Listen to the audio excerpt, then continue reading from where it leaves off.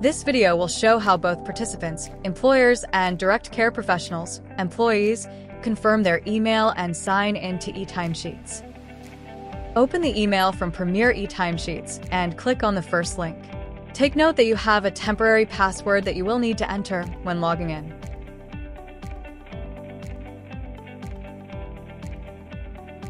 Once you click on the link, it will bring you to the confirmation page. Type in your email and press enter. You will get the error, "Your email already exists." Click Login.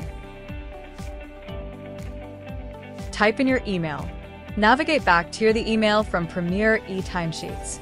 Copy the temporary password that is provided for you in the email.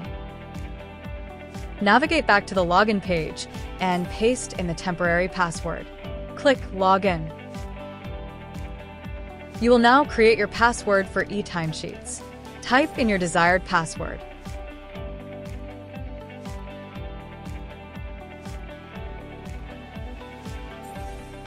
In the box below, type in your password again to confirm.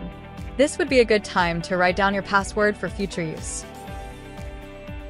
Check the box to agree with the terms of service. Click Submit.